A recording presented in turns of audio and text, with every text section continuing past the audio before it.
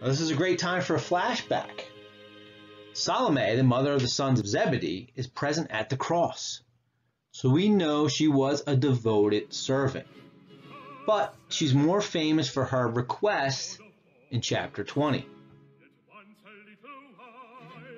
Then the mother of the sons of Zebedee came up to him with her sons, and kneeling before him, she asked him for something. And he said to her, "What do you want?" She said to him, "Say that these 2 sons of mine are to sit, one at your right hand and one at your left, in your kingdom." Jesus answered, "You do not know what you are asking. Are you able to drink the cup that I am to drink?" They said to him, "We are able."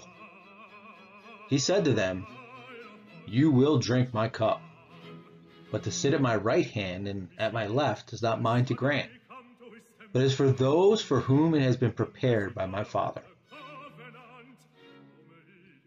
And when the 10 heard it, they were indignant at the 2 brothers. But Jesus called them to him and said, "You know that the rulers of the Gentiles lord it over them, and their great ones exercise authority over them. It shall not be so among you. But whoever would be great among you must be your servant. And whoever will be first among you must be your slave. Even as the Son of Man came not to be served, but to serve, and to give his life as a ransom for many." I'm wondering if this conversation came into the minds of Salome and John as they witnessed Christ's death.